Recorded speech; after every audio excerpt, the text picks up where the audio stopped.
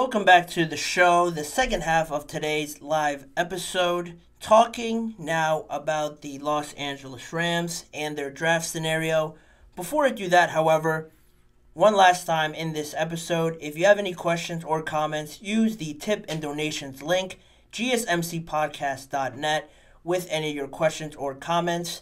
Using this link that you see on your screen or running across the ticker down below makes it able for me to see your questions pop up, read them out loud on air, and make it more engaging, make it more fun for me. In all honesty, it's a big help for the show. Again, if you use the tip and donations link, gsmcpodcast.net, with any of your questions or comments, we greatly appreciate it every time you guys are able to do that for us. In saying that, back to the Los Angeles Rams and how their draft scenario is looking a lot different for them and specifically for Sean McVay. Sean McVay has been the coach, I don't know if many people know this, for the Rams for the last 7 seasons. And in those 7 seasons, he has never had a first-round pick of his own to start a new year, to start training camp, OTAs. He's never had a guy that he picked in the first round to start a new year, which is crazy. When I read that, I had to bring it up.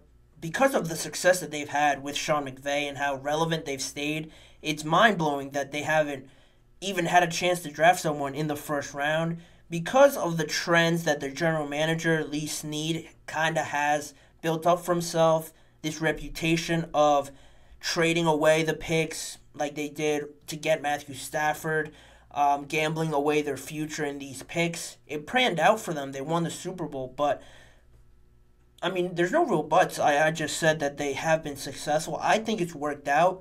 But now you have another first-round pick finally, and there's a good opportunity for them to get some more quality on this team. I mentioned this is the first time since 2016 that they have a first-round pick, and it's the 19th overall selection, and they're in a similar spot with the Steelers where teams, I'm sure, will call them to inquire about that pick and what their feeling is around moving from there, moving back, and acquiring more talent, which has been the MO of Les Snead so far. And on his mindset, Les Snead talked about it back at the owners' meeting a little bit more recently as well, how he values, what his mindset is with some of these trades and trying to maneuver his way around the first round. On that and on their mindset, he said, there are scenarios where, right, if you move back, move up, maybe there's a chance you get 3 players in the first round and in the second round versus only 2. Then there's a possibility you only end up with 1, right, if you move up. He broke it down a little bit there in that interview. And it makes sense from that standpoint. You always wonder why GMs are moving so much in the first round, why someone would move back when there's so much talent left where they are, why people are just left confused as to why they're going to pass up on that potentially. It's all about that value that Les Snead mentioned, getting 3 players instead of just 1 in the first round, getting 2 players close to each other in the first or second round rather than only getting 1 early in the first round and then another one in the middle of the second round, right? You get them a bit closer together, and there's more value in that. It makes sense. I've wondered about it as well. He broke it down in a very simple, logical way. And since Les Snead has been on the job, he got the job back in 2012. Funny enough, since then, they've only chosen players in the first round in 5 drafts since 2012. We're going on 12, 13 years since then. To only pick 5 times in the first round really shows how much he is active in the draft on this first day of the NFL draft on April 25th. Starting at 8 o'clock, the first round will begin then. Looking back on those selections that he's made, again, it's pretty much panned out for him in selecting in the first round when he's had the opportunity to. Back in 2012, he selected Michael Brockers, defensive tackle, 14th overall. Then, probably the most popular, second most, Tavon Austin at number 8, and Alec Ogletree at 30 in 2013. Then Greg Robinson, they selected 2nd overall, as well as Aaron Donald, 13th overall in 2014. Then this one surprised me. Todd Gurley, 10th overall in 2015.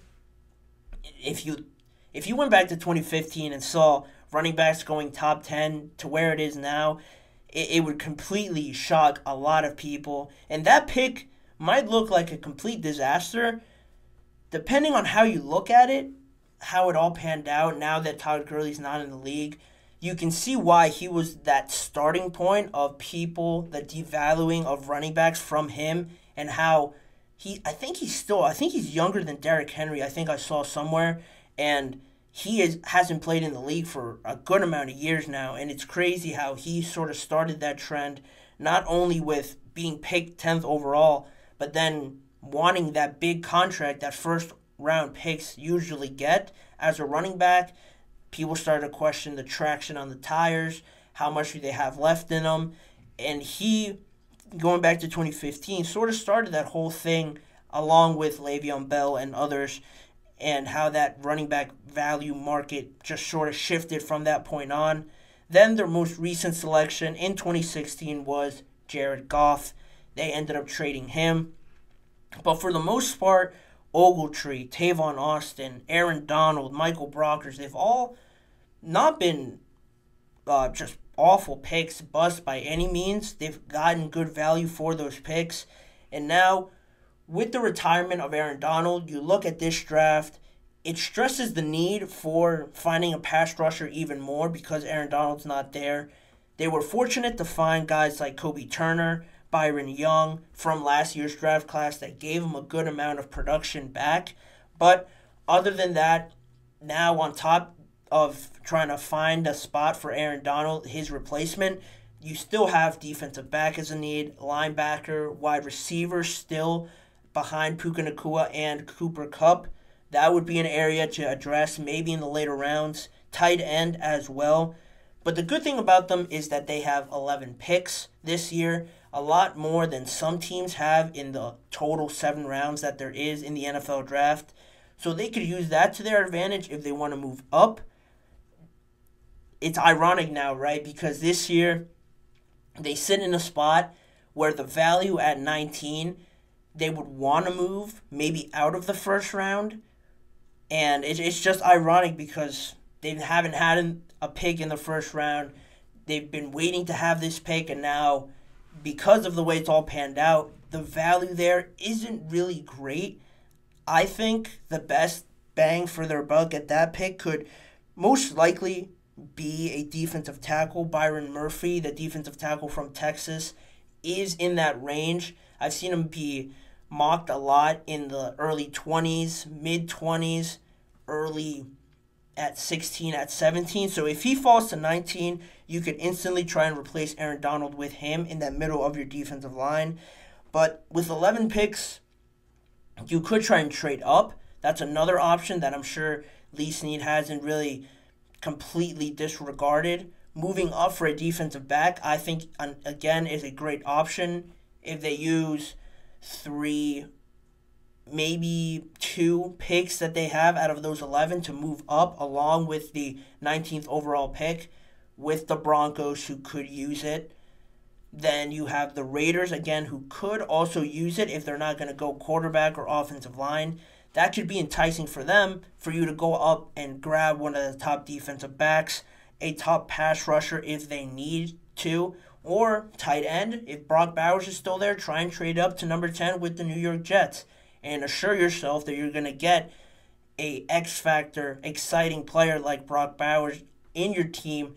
Then you don't really need too much wide receiver depth, and you kind of kill 2 birds with 1 stone there in getting Brock Bowers because he can move everywhere.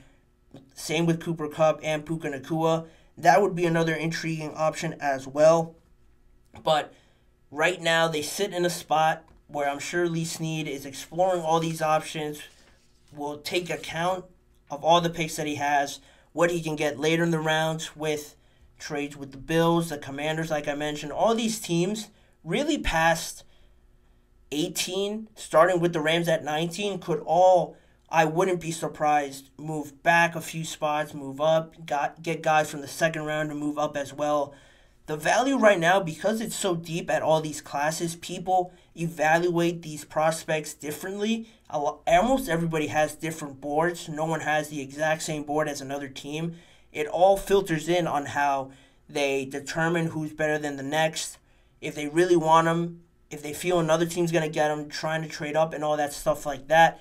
The Rams are, again, in a good spot where, yeah, they haven't had a first-round pick in a while, but where they sit right now to wrap this all up, trying to find their best bang for their buck, to try and really get the best out of Matthew Stafford. He is on the older side, and you're still getting good production out of him, but he certainly doesn't have another 4 years, 3 years left in him. I would say probably max 2, if not next year being his last year. You have to maximize that as much as you can to fill out this roster with the best talent, to make sure you can go further. They have great stepping stones to do that. Kyron Williams, Puka, Cooper Kupp, Kobe Young, or Kobe Turner, and Byron Young. All solid pieces to build on.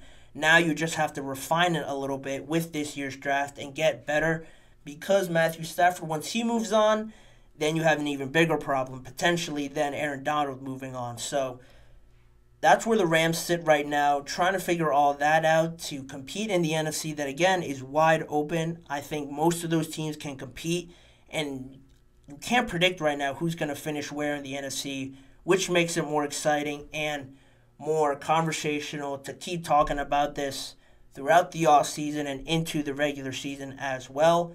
But in the meantime, we're going to leave it there. We're going to go into the final break, a short one, and after that, we're going to come back and talk about the Cowboys more, and specifically their star wide receiver, CeeDee Lamb, heading into the final year of his contract, and how the Cowboys can maneuver around that so it doesn't become an even bigger problem for them. More on that story coming up in just a few seconds. Stick around to watch on the GSMC Chip Shot Football Podcast.